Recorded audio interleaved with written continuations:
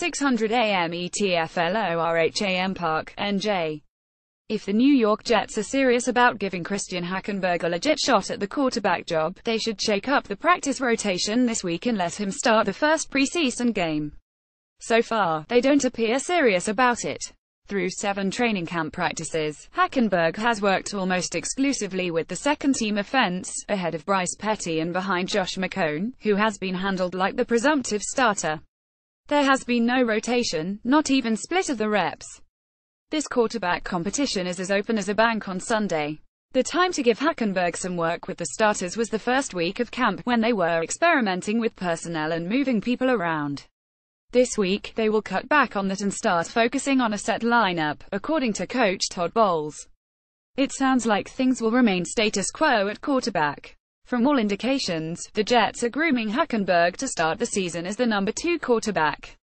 Perhaps they want to build him up gradually and let his confidence grow before throwing him into the fire. If that's the game plan, that's not how they sold it to the public. They presented it as an open competition. Okay, let's not quibble over semantics. If Bowles starts McCown on Saturday night against the Tennessee Titans, it's trending in that direction. He should pull him after a series and hand the game to Hackenberg. They know what McCown can and can't do. They need to get a long look at Hackenberg. Let him play until the fourth quarter. Heaven knows, he needs the game experience. His NFL resume consists of 76 preseason snaps last summer, all of them against backups and backups to the backups. More people play on ESPN than anywhere else.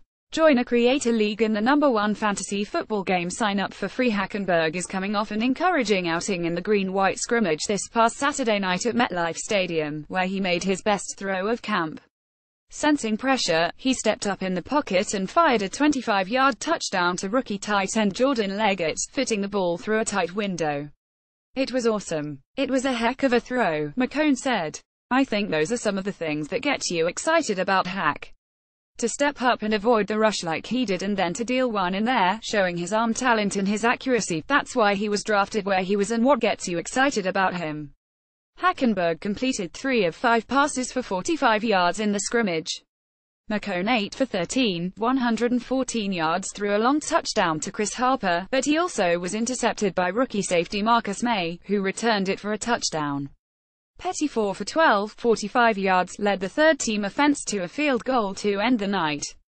Other things to watch for this week. The biggest injury concern is wide receiver Quincy Enunwa, who re-injured his neck in the scrimmage. He sat out the June minicamp with the same injury, so you have to figure he'll miss some time.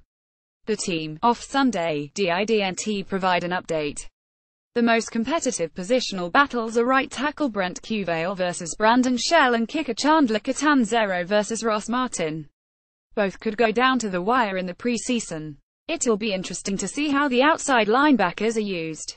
Lorenzo Malden weakside and Jordan Jenkins strong are thought to be the favorites at their respective spots, but rookie Dylan Donahue and Josh Martin, respectively, are pushing them.